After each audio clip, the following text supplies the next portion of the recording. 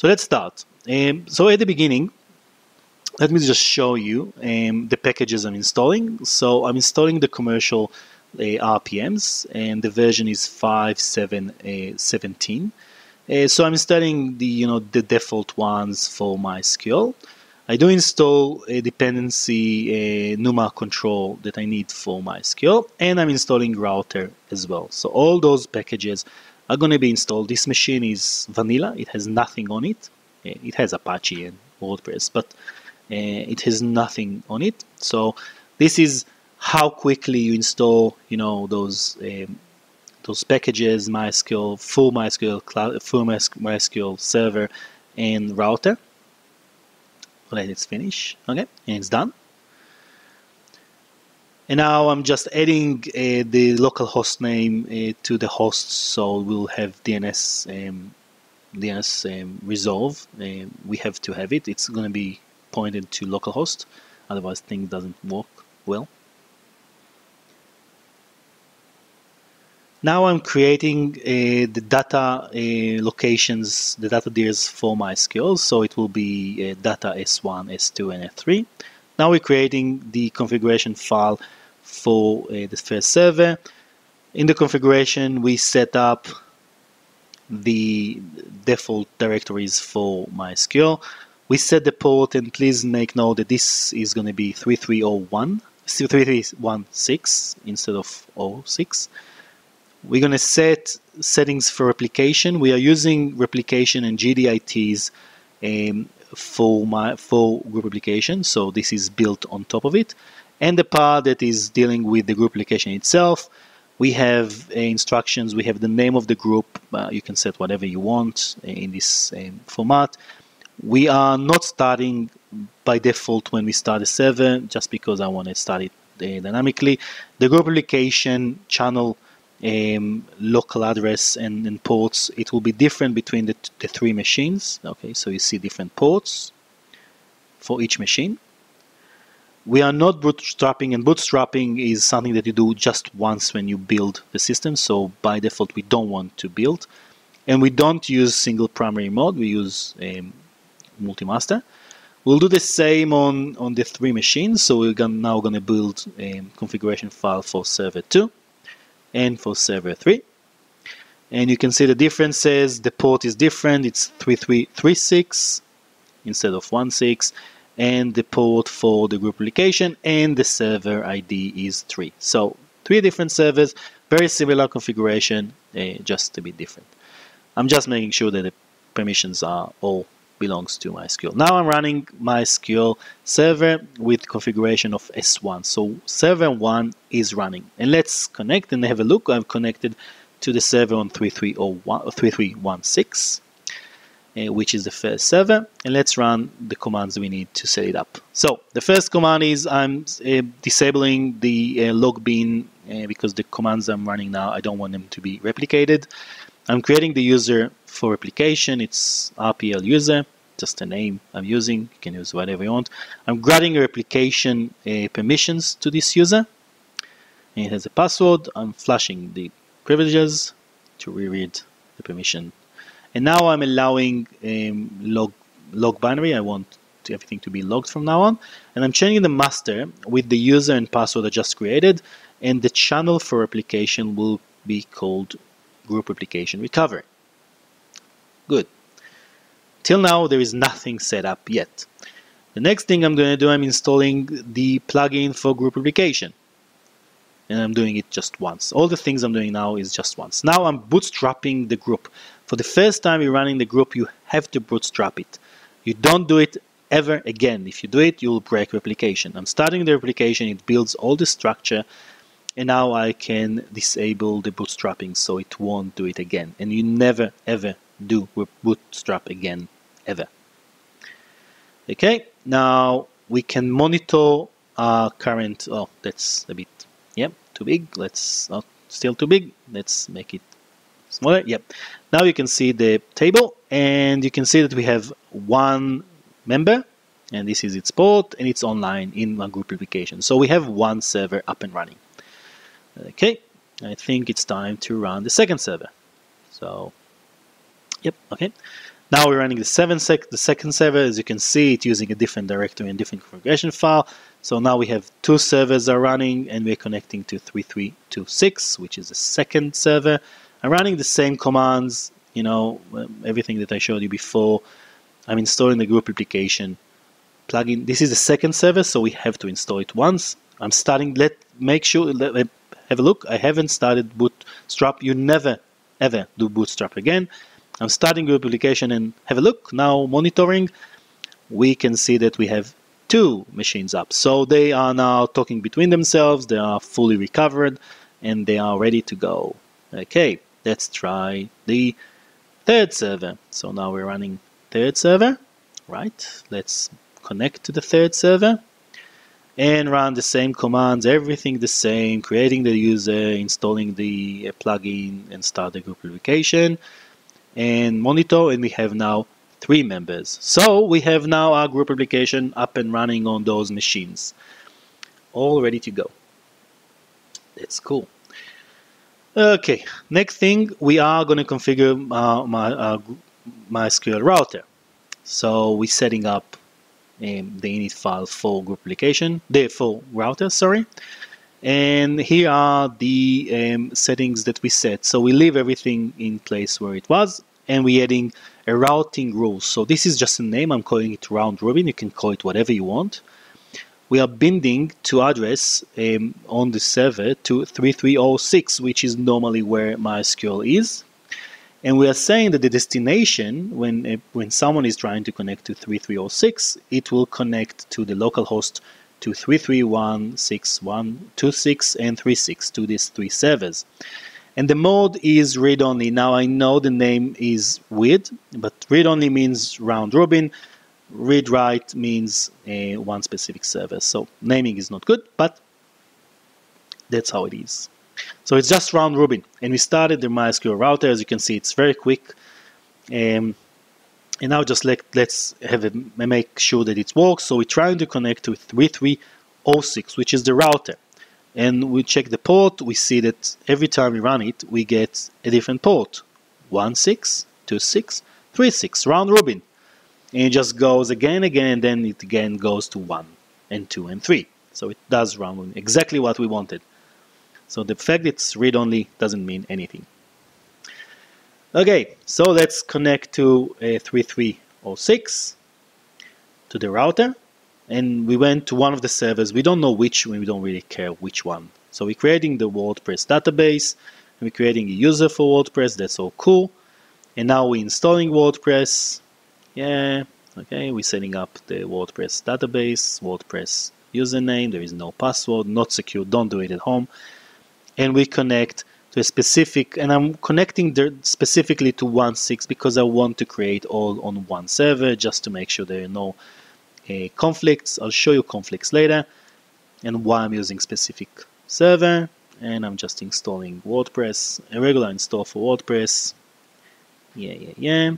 And we are done. Cool. So we have WordPress installed, and we hopefully have it replicate across the different databases. Okay, I'm just changing the theme because I've got a hack theme that if I'm adding in here the parameter C, it will create new comments and new posts every time we refresh. So we can actually show some load, and not just reads but writes as well, which is what we are trying to show, that we are just creating new posts. Okay, now we connect to the router and we enable the general log on the server that we are connecting to. Now we're going to run it 3 times, so it will go to 36, 16, and 26. So general log is now enabled on all of them. I just ran through the router and it went. Okay, now I'm going to open a different layout for our console. And the reason I'm doing it is on the bottom I'm going to show you activity. So that will show you activity in those 3 bottom consoles. You will see the general log for the different machines, S1, S2, and S3. So each one represents different server and different activity. And we'll then run some stress test that basically goes to WordPress through the router And this is what I'm going to do now. I'm going to change the port from 3316 for WordPress because it knows it goes to 16, which is one server. I'm going to tell it go to, I'm just changing to 3306. So go through the router. I'm telling WordPress, go to the router, and the router will redirect you. And we did that. And now we can run the stress test. So this one goes, it opens 5 concurrent connections to the local host on WordPress. And as you can see, as soon as we're doing this, we will have activity on all servers. So those 3 different servers reading and writing at the same time, and WordPress is happy to replicate. So we have activity, cool, on different servers. Right. That was nice, and but not that impressive. So let's see what happens when you have what we talked about, disaster. So I'm locating where the second server is running, the processes, and I'm going to kill them. They're just dead. They're going to be dead. Okay, gone. Bang, they're gone. As you can see, there are no processes in S2. As you can see, at the bottom is not running. The middle one is not running. So we have a disaster. But WordPress is up and running, right? No problem. Let's have a look at the monitor, and we can see that we have only 2 members now, not 3. Okay, because one was gone. There was a quorum decision, and they decided they are the majority, so they stayed up. And now we can recover. So I'm just copying the configuration file, so I won't have to do it again. And I'm going to destroy all the data for S2. So S2 is gone. Now we're starting up a brand new server, empty, nothing in it. We initialize the data there for S2, right? So it's empty. We're copying just the configuration file, so just the same configuration we had before. And now just making permissions. And now I'm going to start it up and see what happens. So you start up the server. So S2 is now up and running, and it has nothing in it, right? It's not part of the group replication yet. So we have to connect to it and instruct it to go back and be part of the group replication. We're going to create all the users and stuff that we need to use. So we enable the group, the general log just to see activity, and then creating the user, changing the master, installing the plugin because this server is brand new, right? Installing the plugin and start replication. And now have a look what happens. Okay, so now we're starting to see some activity happening in the middle one. And if we look at the monitoring, okay, yeah, a bit of time. This is all running on one laptop. So we now see that the second server is now recovering. So it is while there isn't still activity. So WordPress does not know anything about the fact that we have a problem, and we are still recovering. Now I will use some editing for demos, so I will run this much quicker than it's in reality, and we will see that after recovery time it's back online. And now it's back online, and WordPress is now using the second server as well. It was all done automatically. I didn't have to do anything. So WordPress is happy. That's cool. So that was recovery from disaster. Now let me show you what we're doing with conflicts. So conflict means that we have two rows at the same time are updating from 2 different places. And group replication, the way it works is by checking where the transaction was committed first, and this is the one that takes precedence. So we have 2 servers, 1 and 2, on different sides, and we're going to try here. We're setting the auto commit to 0 because we want the decision about transactions are made when you are actually committing.